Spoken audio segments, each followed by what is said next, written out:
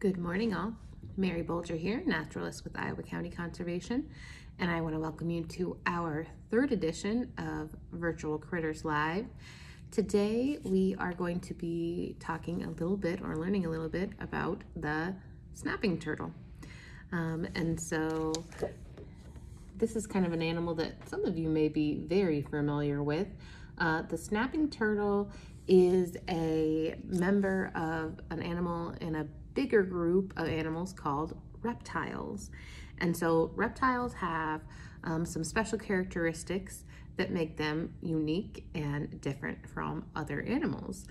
So I'm just going to go over those really quickly, and then we'll kind of get more specifically into the snapping turtle. So when it comes to reptiles, they have some physical characteristics, things like scaly skin. And when we think about scales, I think we all think about a snake, right? So I have a snake skin here. It's really long. This comes from one of our snakes that lives here at Lake Iowa Nature Center. They shed their skin as they grow. And scales are made of something called keratin, which is a protein. And actually our hair is made of keratin and our fingernails are made of keratin too. So we have something in common with reptiles, which is really neat. So turtles have scales that cover their body. In fact, their shell is just a modified type of scale, and we'll talk more specifically about that in just a moment. So reptiles have scales. Reptiles also have, or also are cold-blooded, and so to be a cold-blooded animal means that you can't keep your body temperature warm like mammals can, like people can, like cats and dogs can. So we can keep our temperature about 98.6, people can, as long as we're healthy. But reptiles are cold-blooded. They have to go out somewhere where it is warm, like the sun, a warm sunny day, to do what's called basking in the sunshine to warm their bodies up. And then they can be a little bit more active. That gives them energy. During this time of year, because it is way too cold for them, even if it is a sunny day, they have to be hibernating. So be someplace where it is a little bit warmer. So they have those scales, they are cold-blooded, and they lay eggs to have their young. And so their eggs are not hard like bird shell eggs, those brittle shells like when you crack a chicken egg.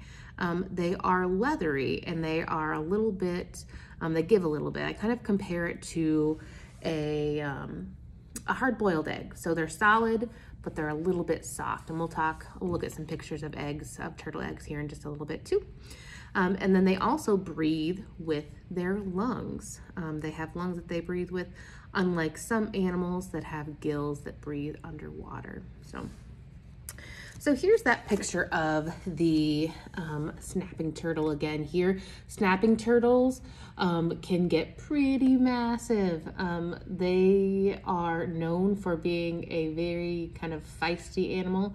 They have super long necks, so if you see them crossing the road or in some sort of habitat, it's best to give them some space, but they're really neat to look at, right? And so snapping turtles, or turtles in general, actually, they have their shells, right? Snapping turtles have really kind of unique shells. They have lots of texture and lots of big pieces right here. And turtles, let's look at a real turtle shell to kind of show some examples. Turtles have shells that are made from bone, right? So we have an internal skeleton, so do turtles. And the inside of that skeleton is made from bone, just like this. You can see there's lots of little pieces. And in fact, a turtle has a backbone, I'll bring it a little bit closer so you can see, that is fused or attached to their shell, their bone, that protection. And so that means that they cannot take their shell off and still be alive because they need that backbone. And all of those other internal bones, ribs, are attached to the inside of here as well. So shells are made of bone. And then on the outside of their shells, they have another layer. These, you see all these teeny little sections? They kind of look like rectangles, but with a little bit of a different shape. These are called scutes, and these again are made from keratin. They're kind of a modified scale to protect the inside, the bone on the inside. And so snapping turtles, this is a pretty good sized snapping turtle shell. They're really unique in that they have a lot of texture. You can see there's some big points right here. They have some pretty special scales. And then on the bottom or the back of their shell, they have this zigzag pattern. That's kind of a characteristic of a snapping turtle. So really unique snapping turtle shell, right? As with all turtles have shells, and shells provide protection for a turtle. They can bring their head and legs and tail on the inside and protect themselves, or they kind of use it as a home or a shelter as well. Now, when it comes to the shell, there are 60 different bones that are fused or attached together to make up the shell for turtles. And then they have those scutes on the outside. They usually have about 13 of those, depending on what type of turtle they are.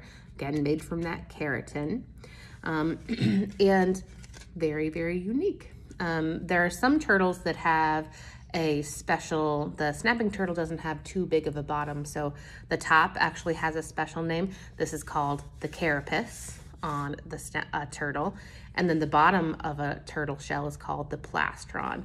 Snapping turtles don't have too big of a plastron, so usually you only see this piece when we see snapping turtle shells. So snapping turtles also, let's look at a couple more pictures.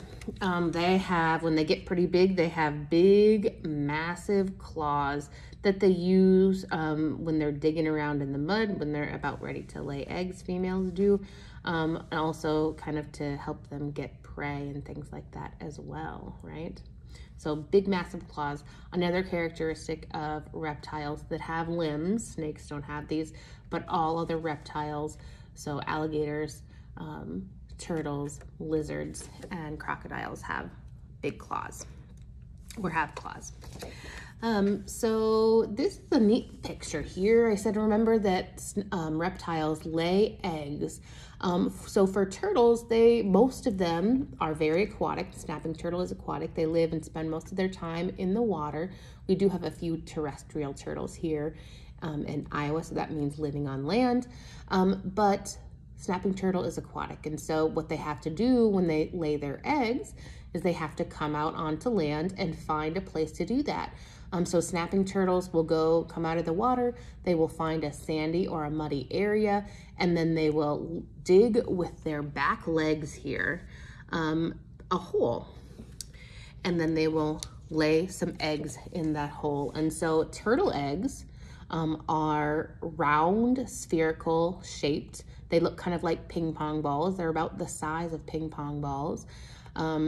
And snapping turtles will lay lots of eggs in that hole. So many, many eggs, because a lot of times their eggs are eaten or found by predators, or their young are also eaten by other predators as well. So they have to lay a lot. So there are turtles that are surviving into adulthood, okay?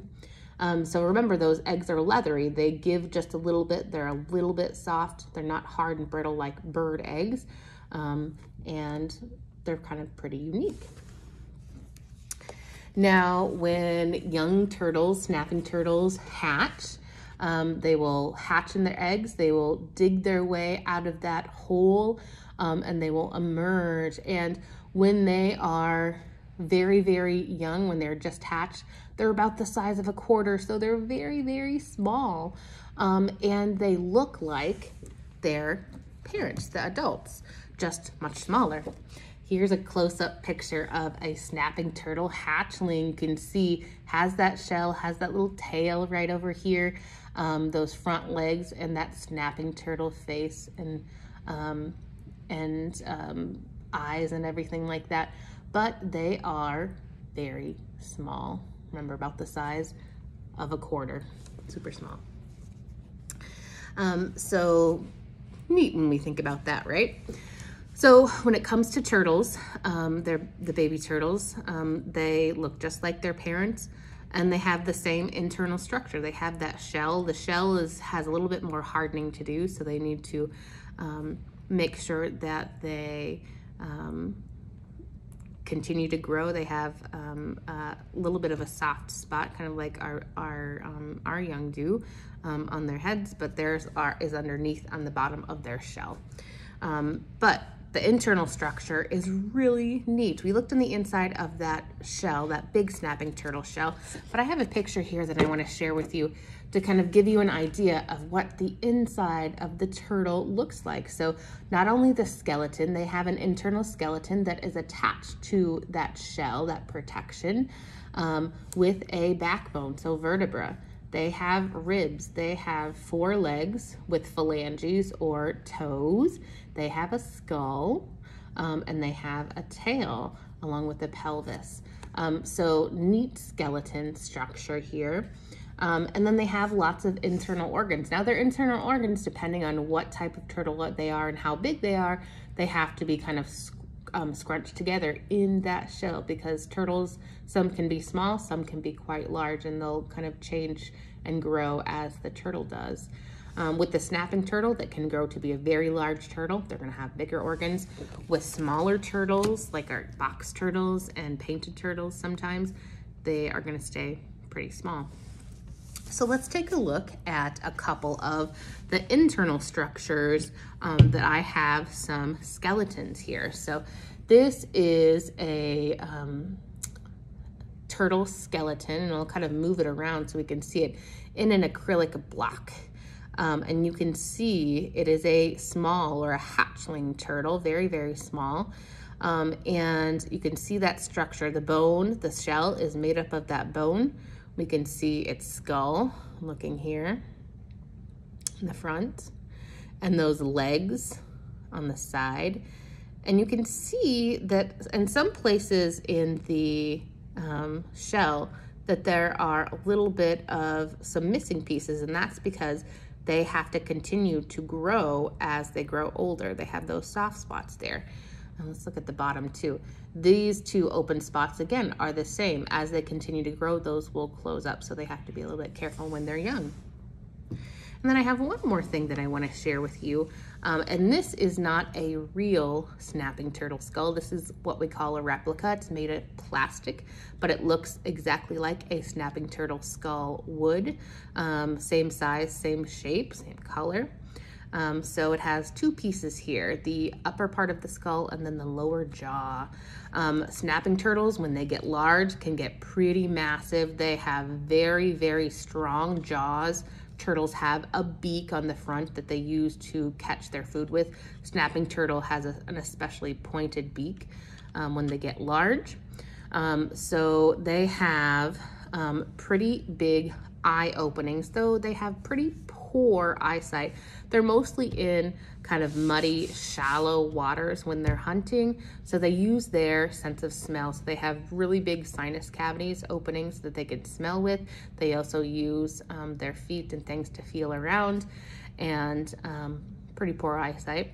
But then they use their big beak, their jaws, their powerful jaws, to grab whatever they are eating. Sometimes they're eating carrion, so dead animals.